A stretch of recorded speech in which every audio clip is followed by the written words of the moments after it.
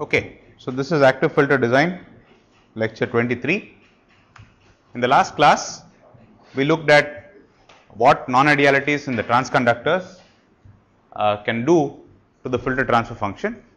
In particular, we discussed two classes of non-idealities. Ideally, this current is supposed to be Gm times V. Then we said that in reality, what happens is that there are capacitances at the input and output of the transconductors, and this is because transconductors are made using transistors. Transistors, as you all know, have parasitic capacitances associated with them. So, these things will appear at the input and output, and since all transistors have finite output impedance in some form or the other, this output impedance will cause a finite output impedance for the entire transconductor. Ideally, you want the output impedance of the transconductor to be infinite, but due to non-ideal effects in the transistors, they will eventually translate into a finite output impedance for the entire transconductor. The details of how RO relates to the output impedance of the transistors can only be determined once we put in place circuits which realize a transconductor. So, at this point it is premature to talk about how R naught depends on the transistor properties, but it is not too difficult to believe at this stage that you will end up with some finite R naught. So, the effect of Ci and Co cause the effective integrating capacitances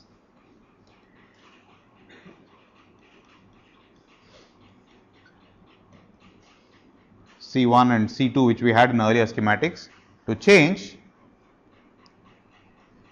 thereby modifying omega naught and Q, correct? And how do you think we would be able to fix this? I mean, one can in principle say that I know Ci, I know Co, and I know that the effective capacitance to realize a given omega naught and a given Q is so much.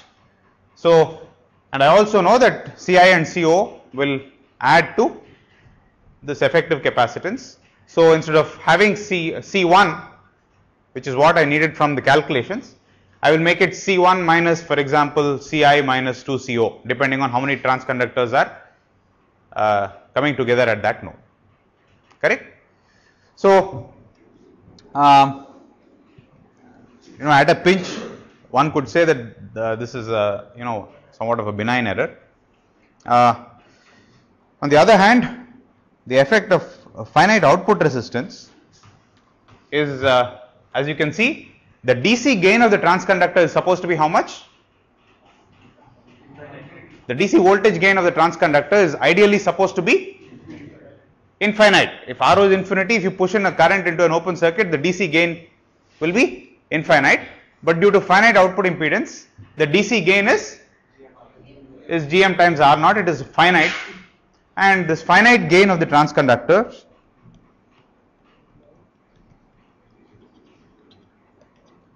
what will this do to the properties of the filter? What will happen? Reduces the quality factor. What about the DC gain?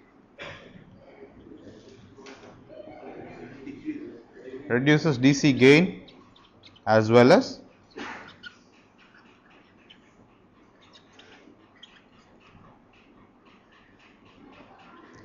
quality factor. Does make sense? Okay. Now, moving forward, the next non-ideality is internal poles inside the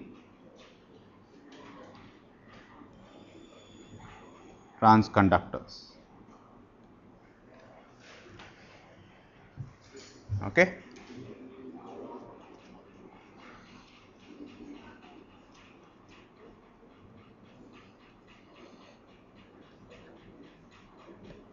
Ideally, I is supposed to be Gm times V, correct?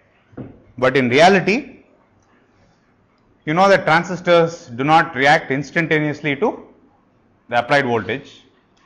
Ideally, in a transistor, if you apply an incremental VGS, it's supposed to result in an incremental current I, which is Gm times VGS, but that does not happen, and in practice there is some delay associated with this transconductance.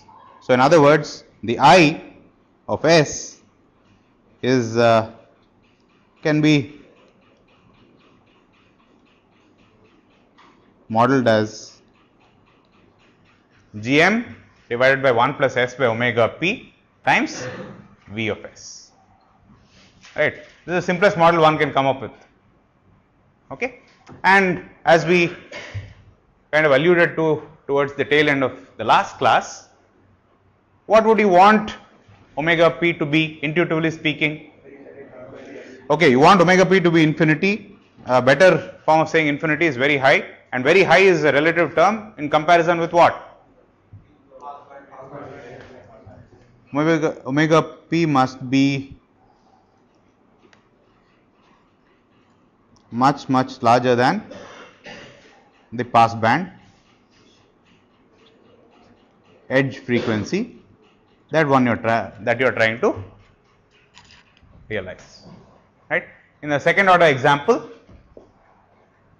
and the equivalent thing translates to omega naught.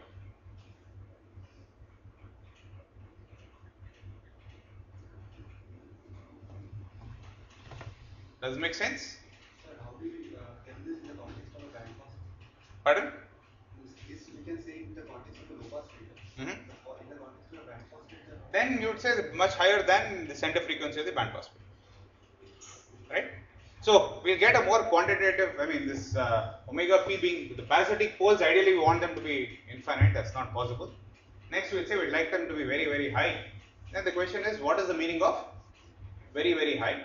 And it seems like a reasonable thing to say that the parasitic pole must occur much beyond, within quotes, all the critical frequencies of the filter, right?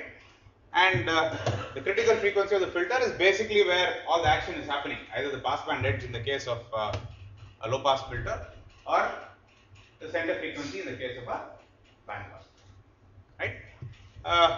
But still, that doesn't leave us with any numerical sense of how far this far must be, and therefore one must look into this with a little more care, right? So please note that in the ideal filter, what do you think? It's a ratio of the denominator must be a ratio of polynomials in S, and every S must be multiplied by a term of the form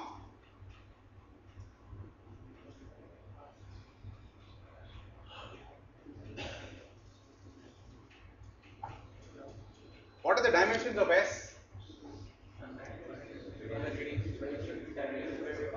Radians per second. Okay. So if, for example, you have a low pass filter with a denominator like this, a1s plus a2s square plus blah blah blah an s to the power n, right? What are the dimensions of a1? Time. And what must this be therefore of the form? Please note that our filter has got no r's, it's got only gm's and c's, correct? So a1 must be of the form c by gm. What about a2? Must be of the form some c by some gm times some other c by some other gm. okay, and so on. So what is the observation? Every S must be multiplied by a term of the form C by Gm. Is this clear? Correct? Simply for dimensional consistency, nothing else. Yes? Now assume all the transconductors were ideal, right?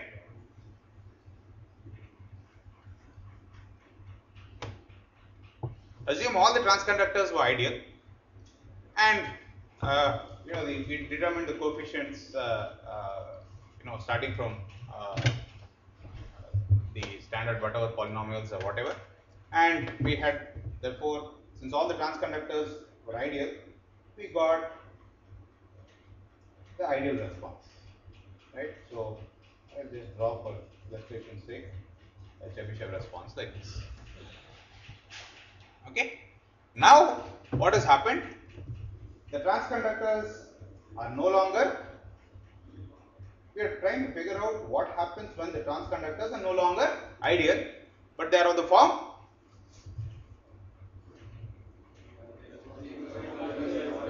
Gm by 1 plus S by omega. Correct?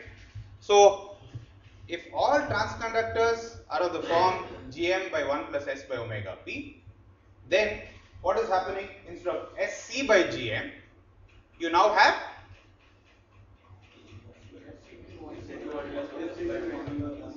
S into Sc by Gm times 1 plus, so this is ideal, this is with a parasitic pole, 1 plus S by omega. Alright.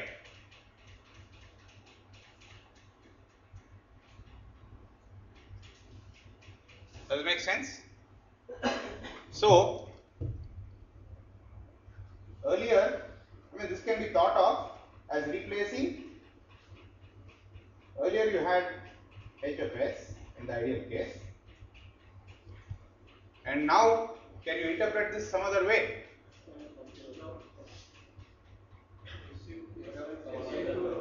This can be interpreted as simply H of S times 1 plus S by omega.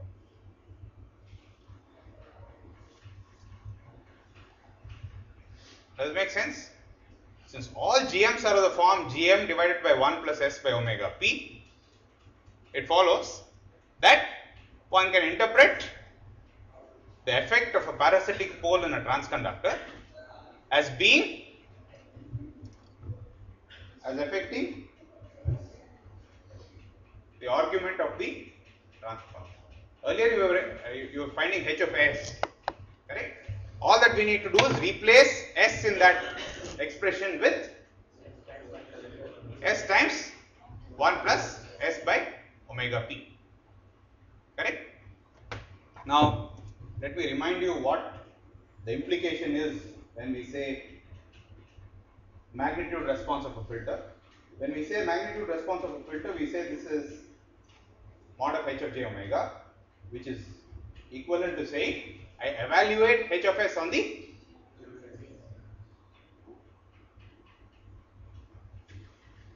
this is the sigma plus j omega plane, and mod H of j omega is obtained by plotting mod H of S as a function of,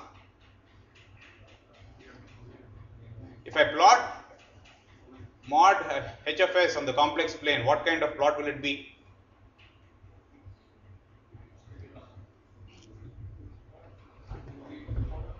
If I plot mod H of S, it will be a 3D plot. It will be a surface plot. For every value of S, I will get a value for the magnitude, and then if I plot it all over the plane, I will get some kind of 3D plot. Correct? Now, what should I do to this 3D plot to get the magnitude of the transfer function? I'll take a knife and slice it along the j omega axis. So you can think about it as a loaf of bread. you slice it along the j omega axis and then turn the loaf this way, and then the shape of that section is the mod h of j omega, right? Okay. So therefore mod h of j omega is evaluating this guy on the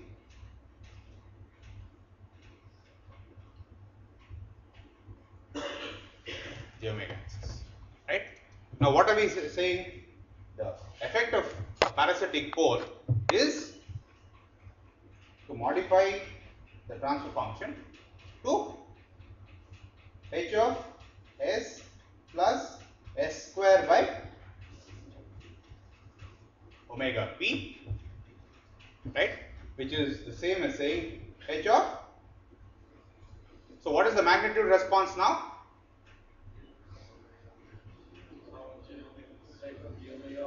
H of j omega minus omega square by omega. Okay, does this make sense?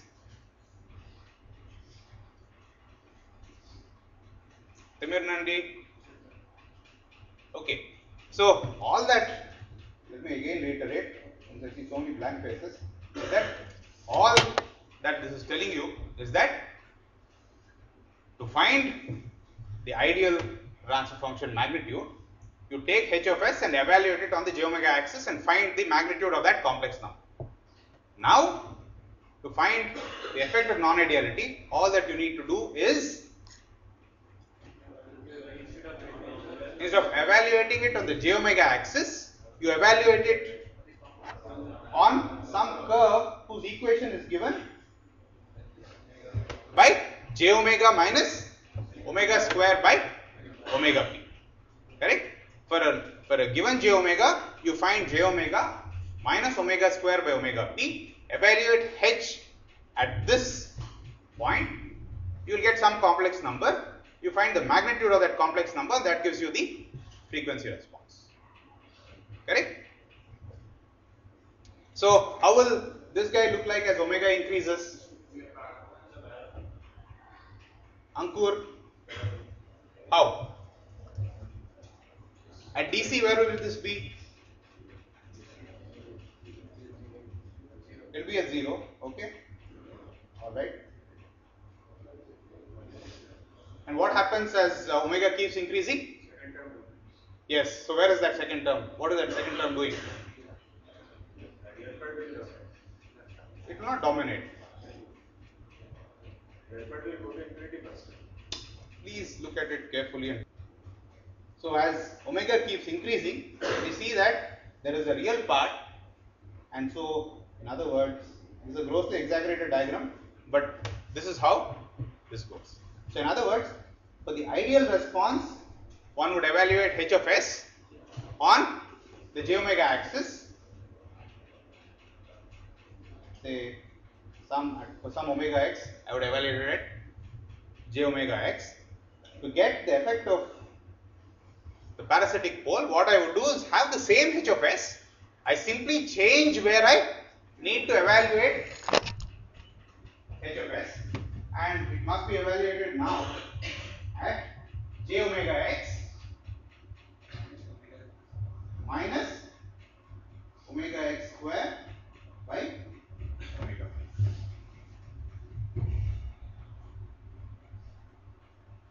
Does it make sense? Okay. Now, as a couple of points, as omega tends to infinity, where do you think there is any difference between the two?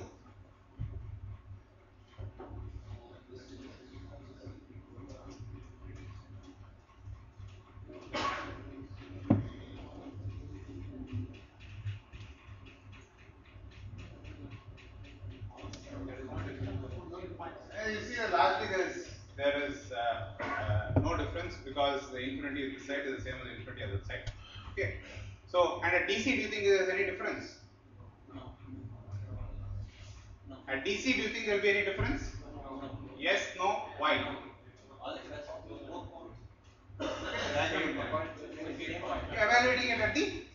Same point. Is that clear? At DC there is no difference between the non-ideal response and the ideal response because we are evaluating h of s at the same point. Correct? Alright? And at very high frequency also you should expect to see almost no difference because both are being evaluated at infinity. Okay? Alright. Now let's see what happens in the middle, and for that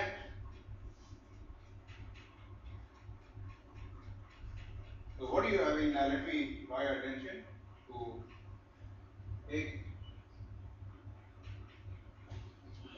I'll draw the pole constellation of, for example, a Chebyshev filter. What order Chebyshev is this? Fourth order. To find the ideal response, what would I have to do? I plot mod h of s, or rather evaluate h of s on the j omega axis. Now, if there is a parasitic pole, what do you think I must do? We just discussed that I must evaluate this on this curve that I drawn in red. Alright? So, can you comment on the magnitude response evaluated on this curve versus this line?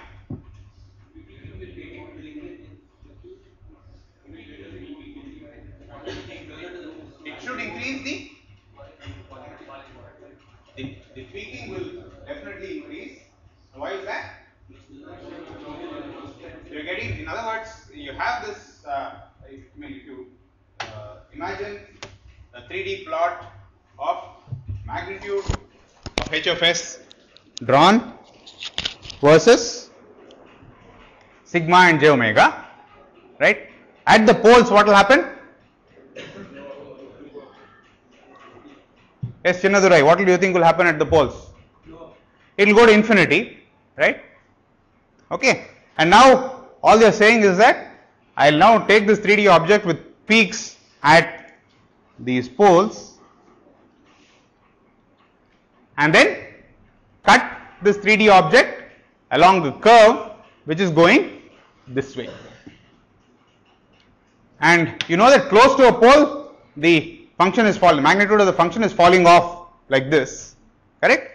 And we have chosen those poles in such a manner that if you cut them exactly, cut this object exactly on the j omega axis, you get the nice Chebyshev response that you are looking for.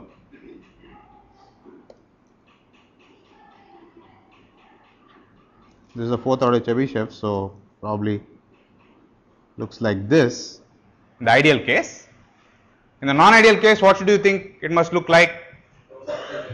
At DC, it must be the same, okay? And then what do you think will happen? It will start deviating, okay? Will it be higher or lower? It will be higher, okay? And do you think the deviation will be more at the first peak or the second peak? Why second peak?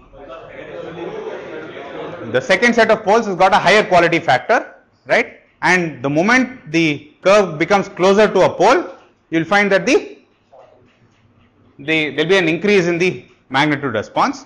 And you can see that if you look at this set of poles, right, at this point, for example, the pole is very close to this curve, right? In other words, the change in the magnitude response will be proportional to the ratio of this distance to that distance, correct? And you can see that for the low frequency part, that is not really changed, right? This peak would occur due to this set of poles, and you can see that with or without the parasitic pole, the change in the distance is not very much. Is this clear? So Vinay? No, don't nod your head. If it's not clear, let me know.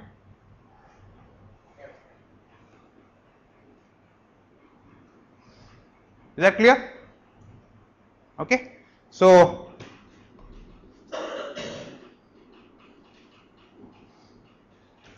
must do this.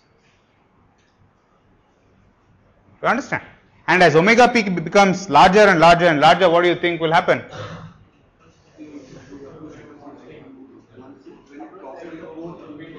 As omega p becomes higher, what do you think will happen?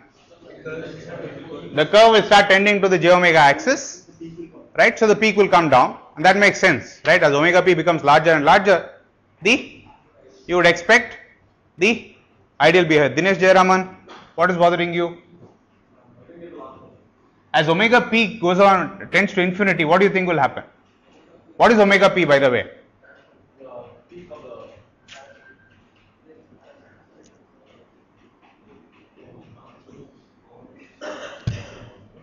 What is omega p?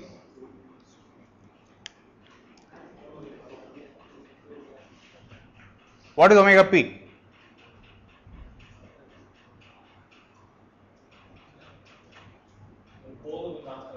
Yes. Okay, and as that becomes infinity, what happens? It becomes ideal. Yeah, I know it becomes an ideal transconductor, but what happens to the response? It basically becomes infinity at a different point, but all infinities are half of the. You're gassing, man. What happens to this curve as omega p goes to infinity, I say? Oh, it coincides with omega. That's all. You understand? Okay. All right. Okay. So as omega p tends to infinity, this curve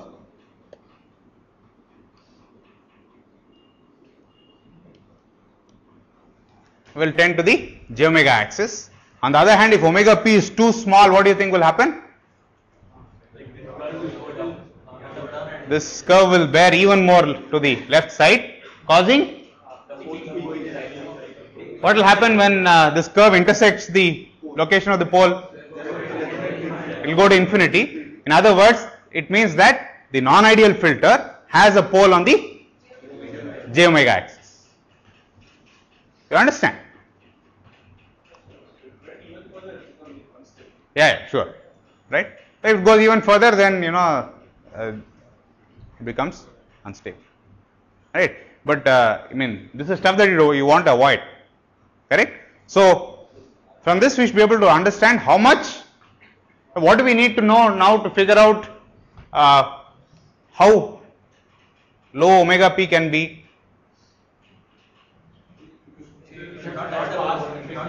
I mean, we need to know two things. One, we need to know the we need to know. Let me just get rid of all this extra stuff. So as omega p keeps decreasing, we see that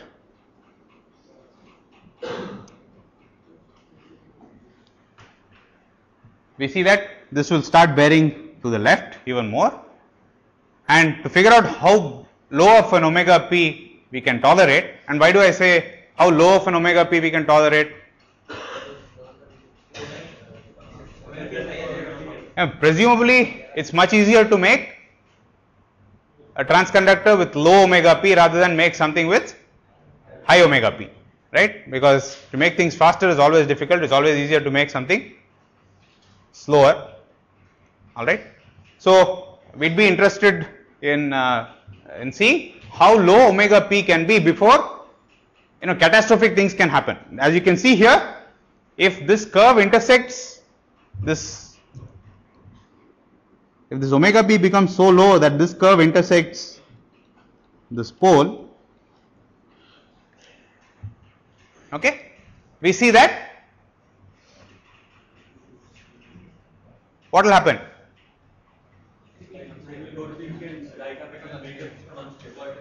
The poles of the non-ideal filter will be on the j omega axis, and that is a catastrophe, right? Which means that in all probability a filter doesn't work at all, right? Okay. So to figure out how small an omega p is tolerable, what do we need to know? The only thing we need to know is the location of these poles, right? One thing that's intuitively satisfying is that as the frequencies start to increase, in other words, if the band edge of the filter becomes higher, what can you say about omega p? How is the band edge of the filter related to the location of the poles?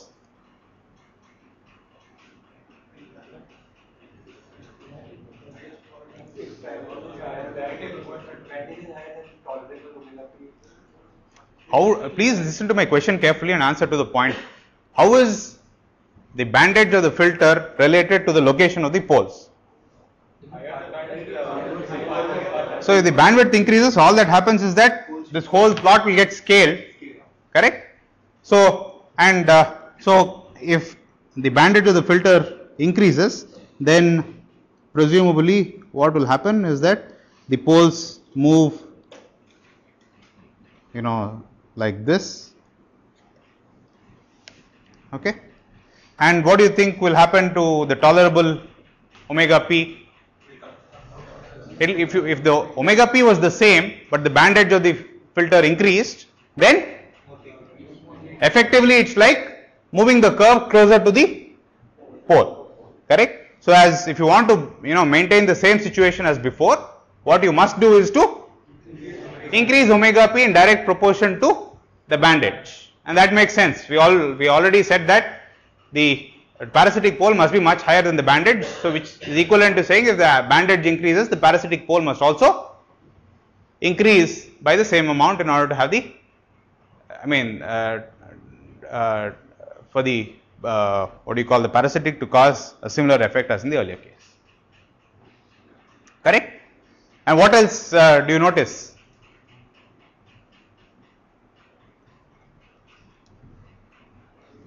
Let's consider two filters. Okay, let me.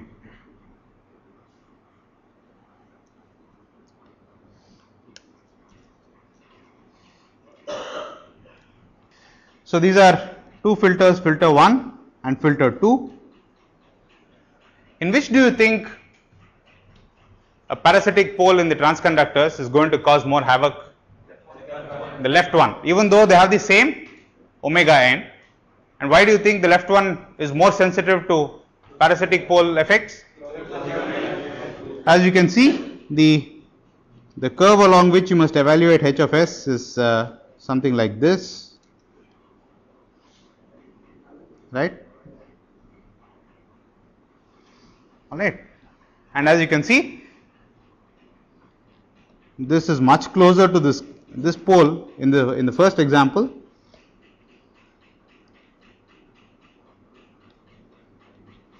This is much closer to this curve than here. Okay. So the conclusion is that F1 should be more sensitive to omega p than F2. Okay. So and so technically, what is the difference between these two pole pairs? Both of them have the same omega n.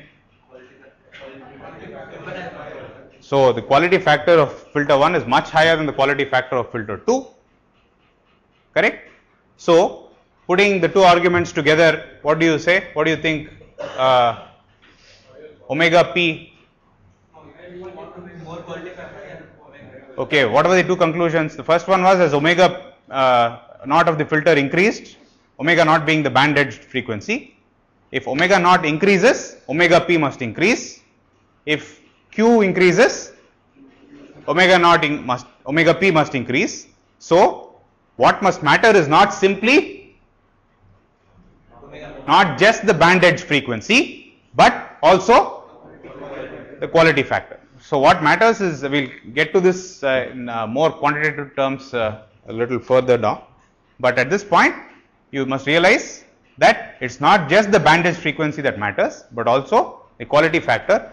So what matters is the omega naught, or omega, what did we call it? Omega naught, I guess, right? Omega naught q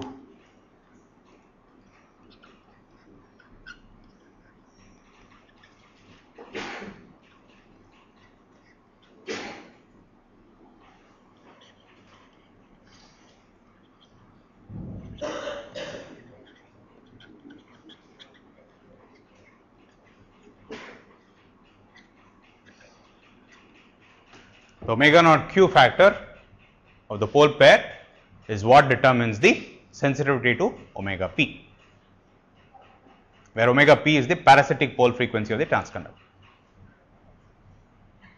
Okay. So, to give you a 3D illustration,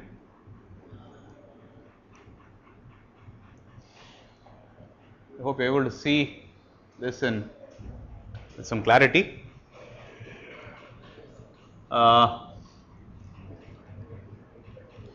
This is the sigma. Okay.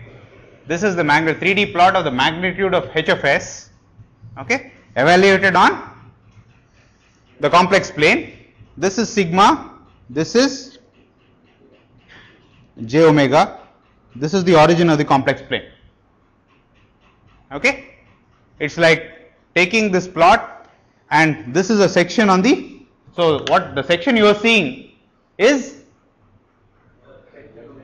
a section of the j omega axis, and what are all those peaks?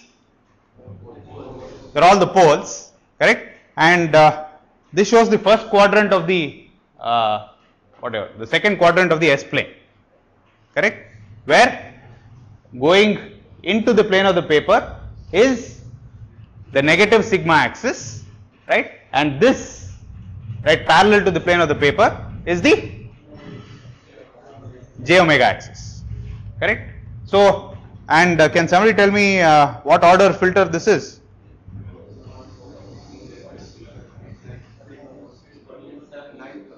No.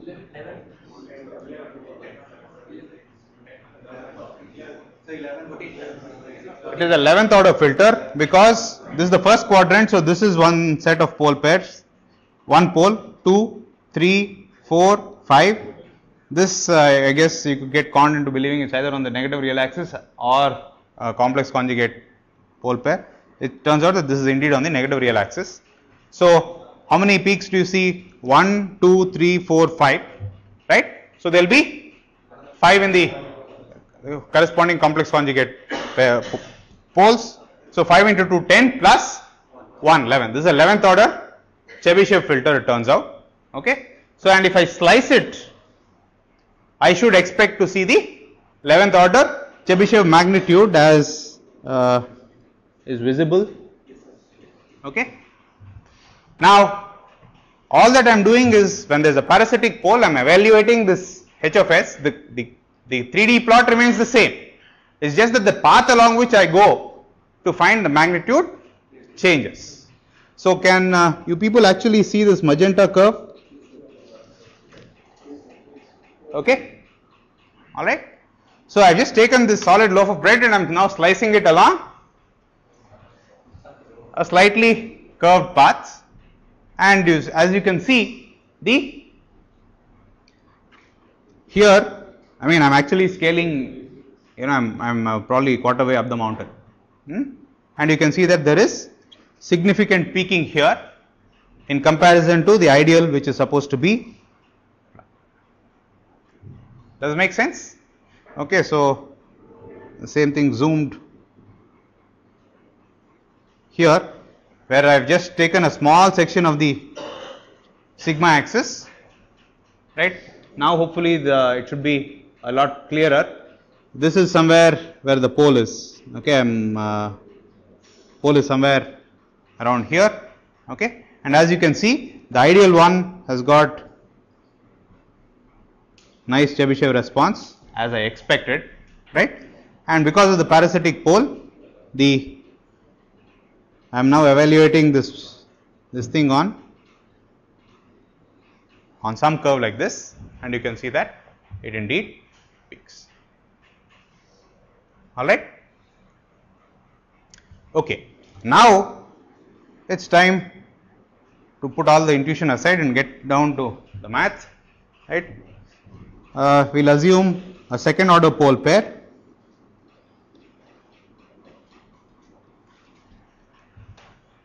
Okay.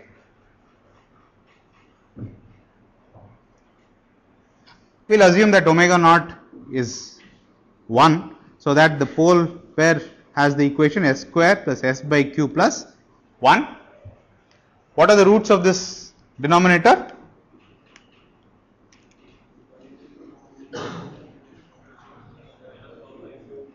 minus 1 by 2q plus minus square root of 1 by 4q square minus 1. Okay. It's understood that if they are complex conjugate pairs, then the q is high enough, and this must be 1 by 2q plus minus j square root of 1 minus 1 by 4q square. Correct? So, what is this part?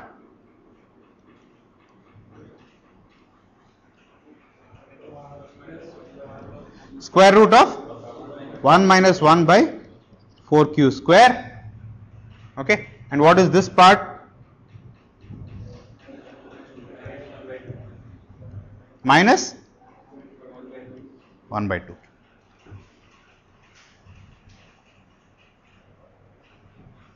Correct? All right.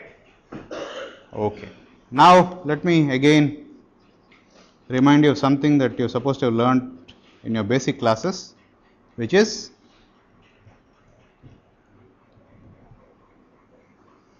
if I have a transfer function of the form 1 by s minus p1 into s minus p2, correct, and p1 times p2 in the numerator, what is the DC gain of this transfer function? 1. Okay. How will I graphically find h of j omega? If I want to find the magnitude of h of j omega at some omega, so it's simply nothing but evaluation of this function on the j omega axis. So let's say I wanted to find h of j omega x. All that I will do is I want to find h of j omega x. Correct? So I plot j omega x on the s plane and then plot s minus p1, that is this vector. Then what else? S minus p2. Okay, so this is s minus p1, this is s minus p2. Correct? Let me call this magnitude, let me call this A, let me call this magnitude B. So what is the magnitude of h of j omega x? No, please think carefully. Mod p1 p2 by mod of AB. Correct? You have seen this before?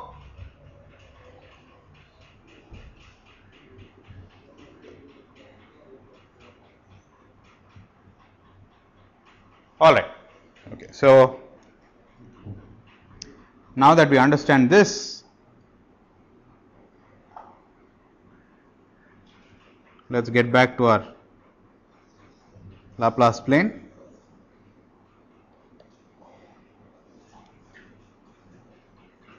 This is 1 by 2q, okay, and the y-axis is almost 1, right? It's square root of 1 minus 1 by 4q square. If q is large, q square is even larger, and subtracting 1 by 4q square from 1 will almost leave 1, which is equivalent to saying when you have a filter with when you have a pole pair with a high quality factor, the y-axis or the imaginary part is virtually equal to omega naught, right? Okay, which is in our case, for simplicity of notation, we just chosen that to be 1. Okay. Now we have to evaluate the transfer function. In the ideal case, here, okay, and why am I interested in evaluating the stuff there? It's just evaluation. I mean, no. Why particularly around this frequency? The highest q pole pair is where roughly the band edge is, correct? Okay. So, and we are interested in figuring out what happens to the gain at the band edge, all right. And so, this must be approximately J1 in our example because we have chosen omega naught to be 1, all right. So, if this is J1, what do you think this is?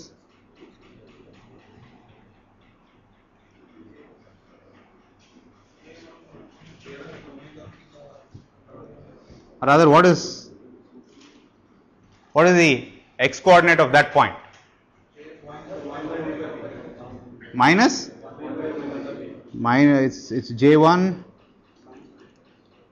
minus omega p. It's minus omega square by omega p, which is minus 1 by omega p. So, in other words, and what is this distance?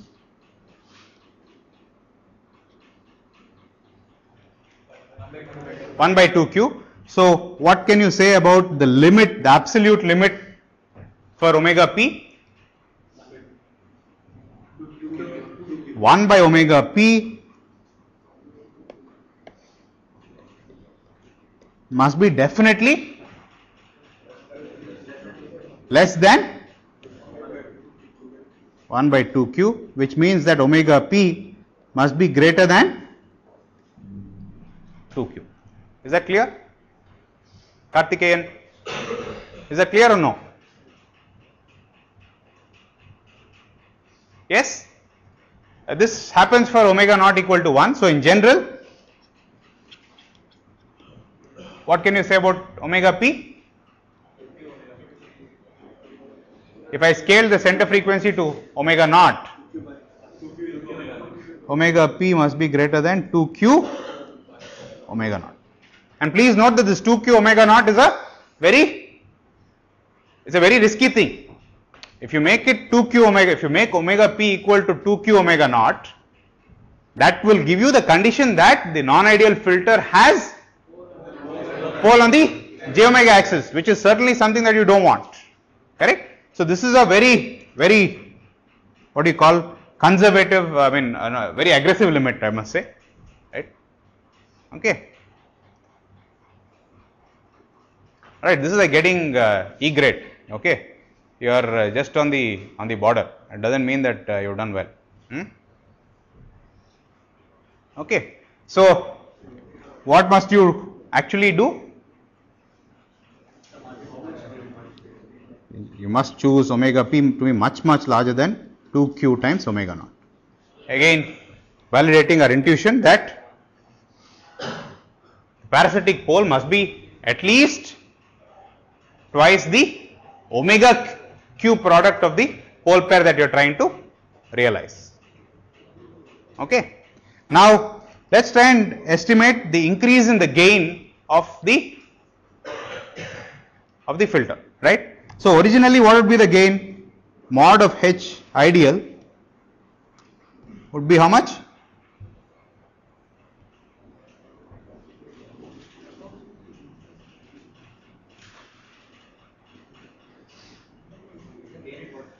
At J1. Let me make that clear.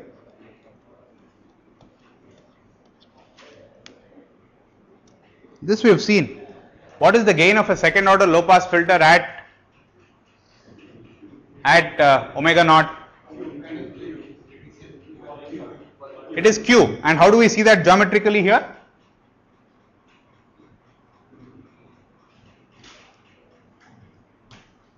What is mod P1?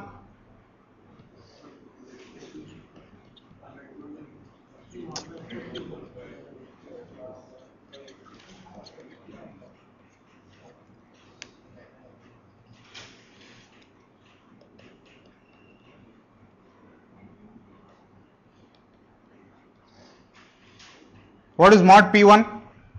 Approximately?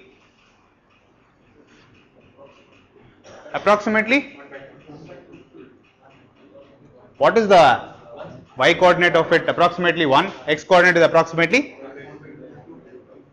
1 by 2q. So, q is high. So, what happens to the magnitude? Roughly 1. Is that clear? So this is 1. What about mod P2?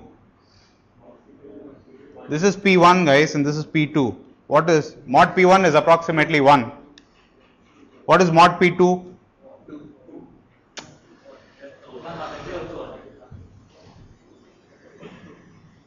Okay, what is mod of J1 minus P1? 1 by 2q. What is J1 minus P2?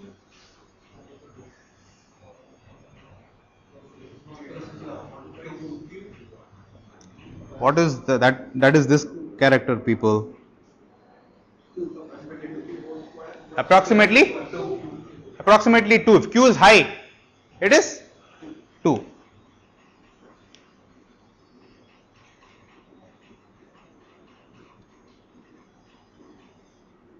Okay, so you can see that this is nothing but q.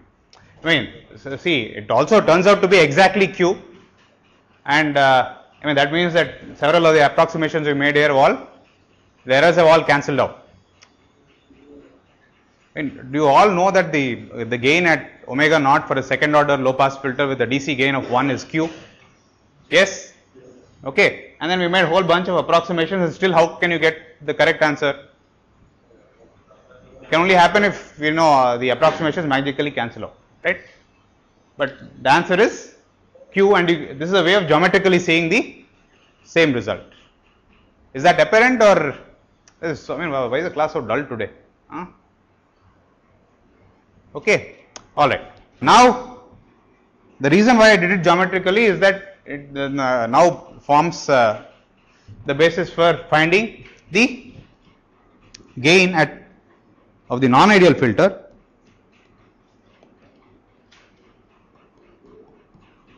and this is what again mod P1 P2 still remains 1. Okay.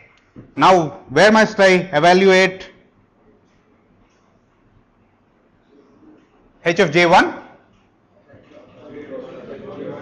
I must evaluate it there, correct? So what is J1 minus, I mean, now I need to find the lengths of which vectors? This vector, okay, and which vector?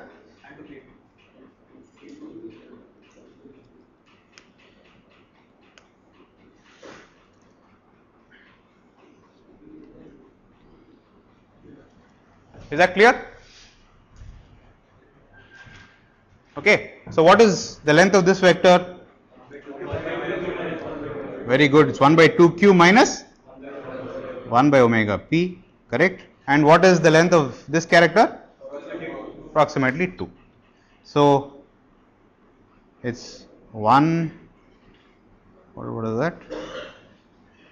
1 by 2q minus 1 by omega p times 2, correct? And what is this? Let me simplify this for you. It's 1 by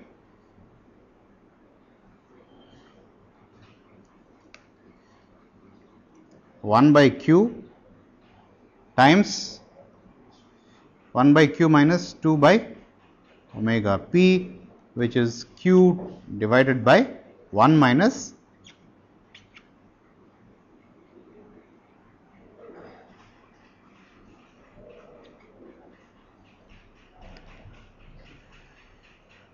is this right?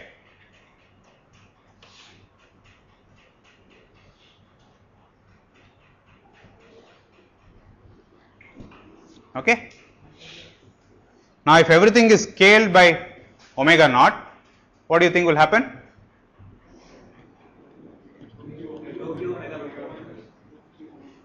This will be q divided by 1 minus 2q omega naught by omega p. So what does this mean? If you now, I mean, let's say you didn't know anything about the filter, that the transconductors were bad and so on. How would you measure the quality factor? If you had a second order filter, low pass filter with a DC gain of 1, how would you measure its quality factor? I would just measure the gain at at omega naught, correct? Not at omega p, at omega naught, correct? And that would give me q. Now, if I repeated the same experiment with the non-ideal filter, what would I measure? I would measure a gain of q divided by 1 minus 2q omega naught by omega p, which would then lead me to conclude that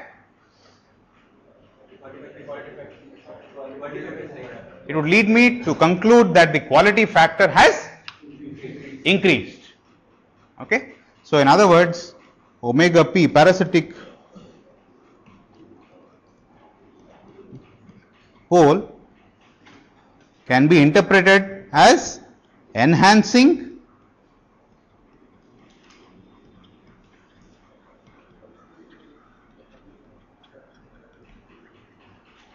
the quality factor by a factor 1 by 1 minus 2q omega naught by omega p. And we see that in the particular case when the parasitic pole is at 2q times omega naught, what happens? The poles of the system are on the j omega axis. Okay. Please also note that what is the true order of the system?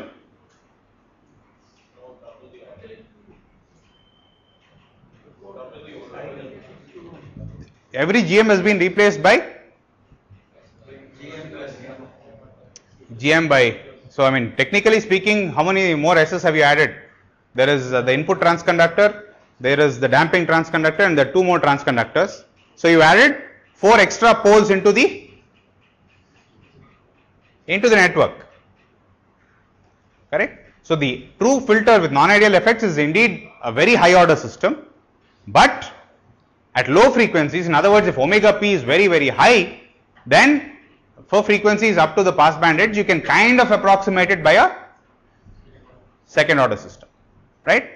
And if you do this, depending on how far away the pole is to this omega q product, we see that it appears as if you have a second order system, but with an enhanced q, right?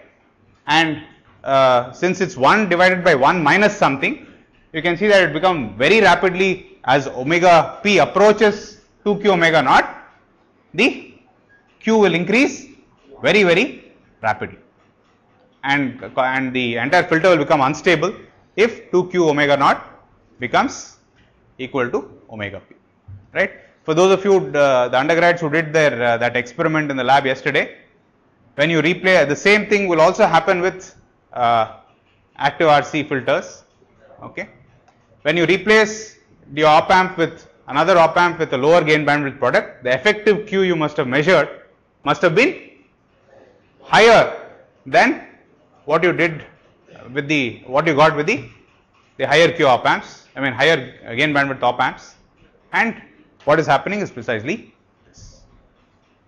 You understand? Alright, so the bottom line is that, yes, you can leave. Omega p is much great. Omega p must be chosen to be much greater than twice the omega naught q product of the filter that you are trying to realize. So the number of poles will become 2 times the virtual. Because S has been replaced with yes. We are adding pole extra pole. But there will be, I think, all the poles, it's not as if you are having an independent number of state variables, because, I mean, not because of meeting. 2 transconductors are sensing the same voltage, right? Which means that, you know, both those internal poles are not really independent. Okay. All right. So we'll stop.